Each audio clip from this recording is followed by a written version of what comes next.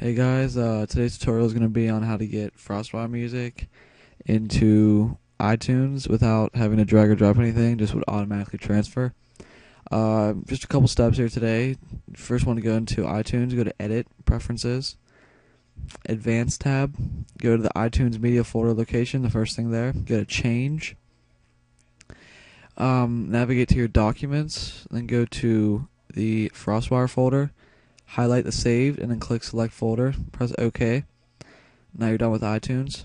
You're going to go to Frostwire, go to Tools, Options, go to iTunes tab, make sure this little box is checked that says Share My Music, make it whatever name you want.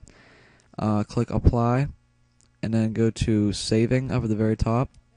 You're going to want to change this folder, go to Browse, go to My Documents, Frostwire, Saved, and then there should be a folder called Automatically Add to iTunes. Press Select, and then press Apply, and then OK. That's how to do it, guys. And then anytime you download an audio file or anything else that you select, it'll save into that folder, and then it'll automatically go into your iTunes library as the first song. So thanks for watching, and we'll see you later.